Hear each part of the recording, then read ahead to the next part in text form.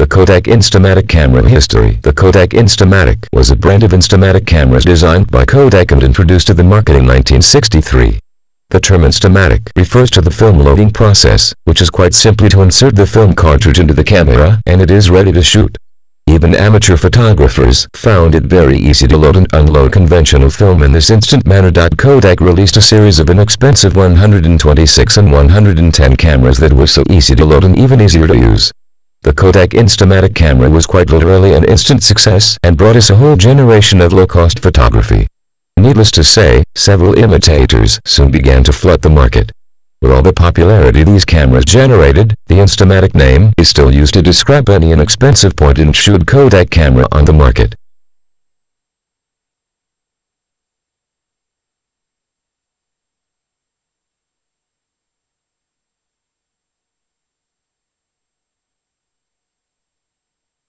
Kodak's Instamatic camera line was sold from 1963 all the way up into 1988, with over 5 million cameras being produced and sold in the first 7 years of the product being launched.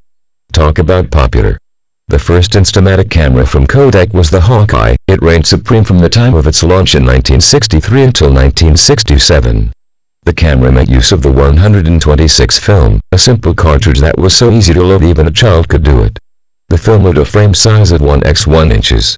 For the next 13 years or so, many variations of the Hawkeye were introduced into the market. Following on from the success of the Hawkeye Instamatic camera, Kodak launched a series of Instamatics 100, 300 and 400, which were then followed by the 150, 500 and 800 among others. These cameras did not carry the Hawkeye name. Kodak also introduced the Instamatic S-10 and S-20 models, for which production began in 1967. Another range introduced by Kodak was the Instamatic single-lens, reflex camera, followed by a chrome body Instamatic. Model names continued to change as Kodak released new models each year, but the concept was still the same.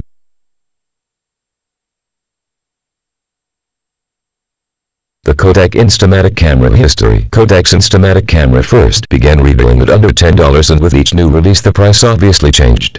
In fact, it would not be wrong to say that the Kodak name was founded on the success of the Instamatic camera with its 126 film cartridge. Kodak alone sold a staggering 60 million or more of these cameras in approximately less than 2 decades. Kodak was never content to rest on its laurels and continued improving the Instamatic camera.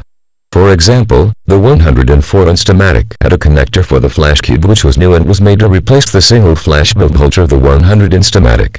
When ready for exposure, the flash cube would turn 90 degrees, bringing the next flash bulb into position. The cube was also detachable, which was yet another new innovation.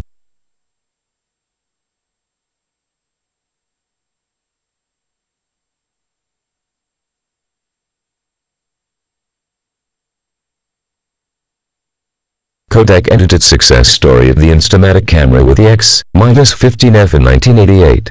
Newer technology was sweeping through the camera industry, unleashing some powerful cameras including the 35mm camera. It was the end of an era that is truly worth paying tribute to.